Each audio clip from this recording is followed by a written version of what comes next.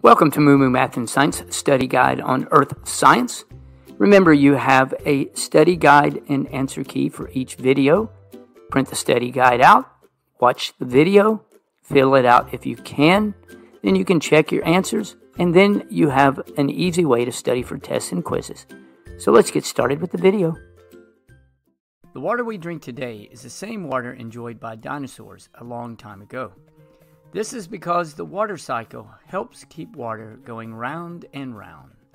Welcome to MooMooMath and Science and the water cycle with some demos. You're familiar with this picture of the water cycle. Water moves around and around and is constantly moving.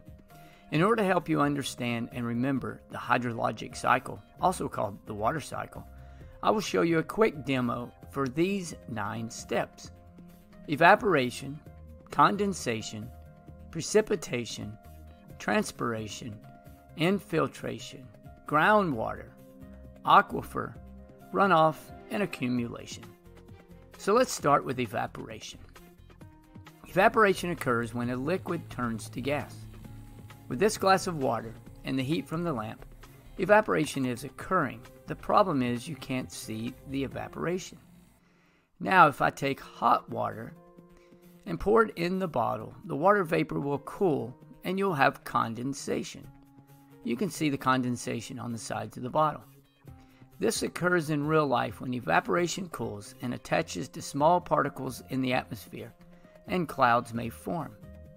When you get enough condensation, some of the liquid will fall, as you can see falling off the sides of the bottle. In real life, this can be rain or snow or many other forms. Next, transpiration is when plants release water vapor. You can see the water vapor on the sides of the bottle. This vapor comes from the leaves and the stems of the plant when it releases this. Plants do not use all the water that it absorbs from its roots, and it releases some in the form of vapor. Next, infiltration is when water moves down through rocks and sand, etc. You can see the water infiltrate through these rocks. This water that moves into the ground is called groundwater. Much of this groundwater will move into an aquifer, which is represented by the sponge. Think of an aquifer as a huge sponge made of rocks. Remember, some aquifers, like the one in Florida, is as large as the entire state.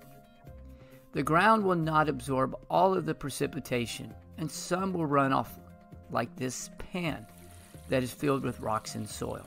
This is called runoff, and sometimes it leads to flooding. This runoff may end up in a lake or an ocean, which are examples of accumulation. Remember, during the water cycle, it does not go in a nice circle, but moves in many different directions over and over again. If you'd like to know more about the water cycle, this playlist will help. And as always, thanks for watching. And MooMooMath uploads a new math and science video every day. Please subscribe and share.